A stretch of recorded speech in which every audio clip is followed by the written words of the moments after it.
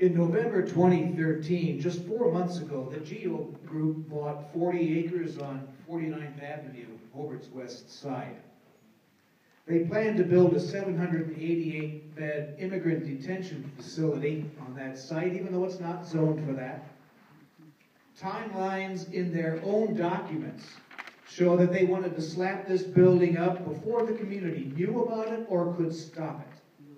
Thank God the sequester stopped them. So who is GEO?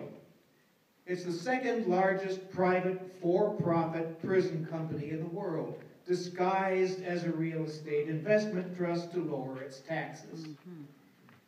They contract with 11 states, the federal government, and several foreign countries to run 95 facilities with 72,000 beds, with yearly revenues of about $1.4 billion and a cool 9% profit.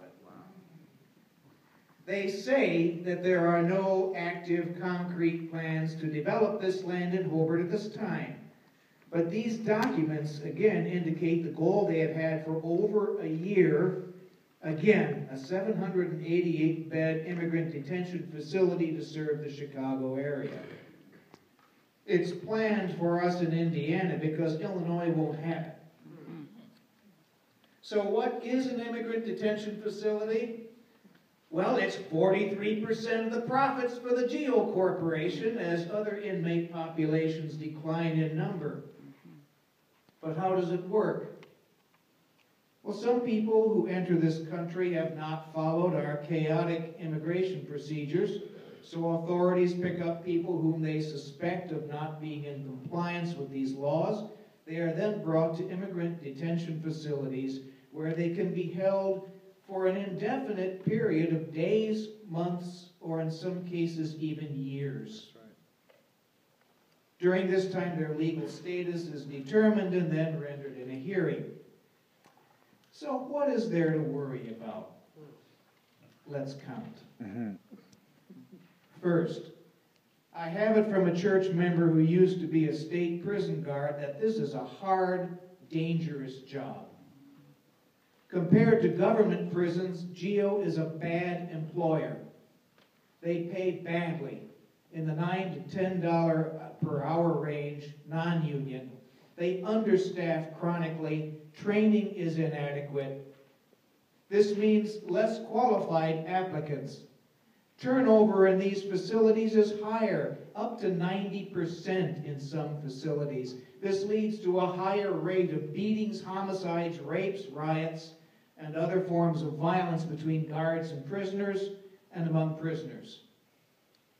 Because of the low pay, morale is often bad among the staff, and the danger is higher that these poorly paid guards can be corrupted with bribes to bring in things. Escapes are more common. Prisons are built as modules in the non-union South, then shipped up to be snapped together by a few local workers. Forget about good jobs in construction here. What are the added effects on the prisoners? Profits have to be carved out of that per diem, and this means poor diets. It means inadequate medical and mental health care. You hear of an inmate vomiting blood who was put to bed instead of being sent to the emergency room and died overnight, right here in Indiana at the Newcastle GEO facility. Inmates at GEO prisons serve as a slave labor pool, working for $1 a day to provide necessary prison services. And then they riot or go on hunger strikes. What is the impact of such facilities on the community? GEO has a track record of offering politicians contributions in order to grease the skids. They have the best government money can buy. I once lived in a town that was a colony of $1 billion corporation, and you don't want to live there. Their standard offer seems to be about $2 million in tax revenues, but attorneys with the ACLU have documented GEO's failure to pay this full amount. Instead, they push the costs of necessary infrastructure improvements and municipal services onto the community. They demand, again, as we've heard, that a certain percentage of beds be filled. 90% is a common figure, and in some contracts, the city has to pay any shortfall. One flourish of a pen on a brand new contract, and presto, instead of an immigrant detention facility, we end up with a medium security prison. There is the fear that Latino neighborhoods will get fished for people to fill the beds. And in Hobart, we have environmental concerns. We worked for 2 years in planning the Hobart Marsh as a protected environmental area containing our environmental jewels, and now the city wants to pop a prison smack in the middle of it. And when a city accepts a prison, it is telling the world that it's a loser, that it does not believe it can do any better for development. And what a message are we sending? And how often are we going to see articles in the Post-Tribune and in the Times, another atrocity at the Hobart prison? So what's the broader impact of large, powerful corporations like GEO on our nation's public policy? The USA holds 5% of the world's population, 25% of its prison inmates.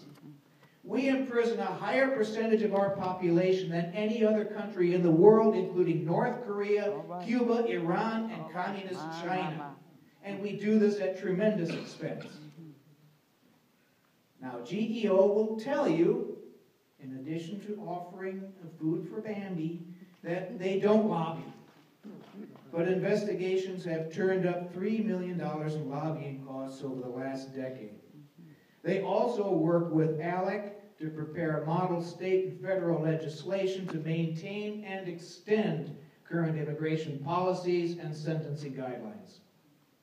Their own documents, as we just heard, describe changes in these areas and even efforts at crime reduction as a business risk. Crime reduction is a business risk. And when the President of the United States is calling for more humane immigration enforcement, and even Republican Governor Perry is calling for inmate reductions, GEO goes against the tide to make sure their ship comes in. Finally, what about the simple morality of making private profits on depriving people of their freedom? Is that how we do business in this country? No, no.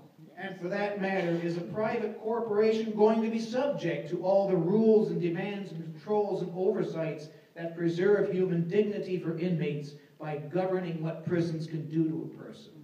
I don't think so. If you want to be a part of this fight, come to the First Unitarian Church Sunday afternoon at 3 o'clock. First Unitarian Church in Hobart on Main Street, just south of downtown. We'd like to see you there. All right.